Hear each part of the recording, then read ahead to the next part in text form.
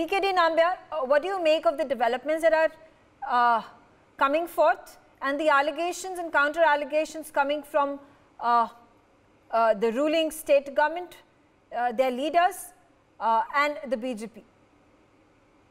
I've been listening to the earlier panelists, and in such a casual way, a very, very important discussion is taking place on a national television. That sometimes, seriously, it saddens me. You need to understand a sitting minister is being arrested. A sitting minister will not be arrested even by any agency, by any means, unless and until they have... Sorry, I'll just interrupt you quickly. I'm just only wondering that the way casually we are discussing on a national television on a prime time, that it's such a serious issue. A sitting minister is being arrested. It's not just a money laundering case. It is not just a land grabbing case. The bottom of it is from whom he has purchased the land. It is the connection of an international terrorist, Dawood Ibrahim and his brothers and sisters.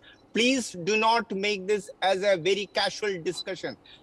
Understand that the importance of it. The enforcement directorate of such a reputed agency, whether it is a center or a state, it doesn't matter, will not arrest a serving minister unless and until they have a clinging evidence. So I think give that seriousness to it. Let's not compare with an apple to an orange. Let's not make it as a BJP and a Congress or an NCP. It is forget about it. But even if there is there has been a statement in Delhi.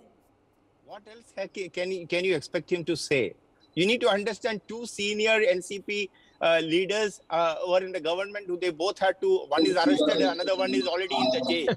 So I think what else you can say, it's a very well known fact by now that the Maharashtra Aghadi government is a fully corrupt, dacoit, are the one who is running the government. And momentarily with us, but yeah, okay, PKD Nambiar. So my only humble submission is that do a civilized debate. We are a democracy. I think we are on a respectable channel. Let's bring some kind of a decorum. Otherwise, the people who are watching us will judge us. Okay. And the only thing what I am talking about is simply this, that do give the importance of this to this particular case. Whether it is for the Nawab Malik to now prove whether he is done wrong or not. Unless and until an agency of this enforcement directorate, it's a common sense, will not arrest a sitting minister without having a solid proof.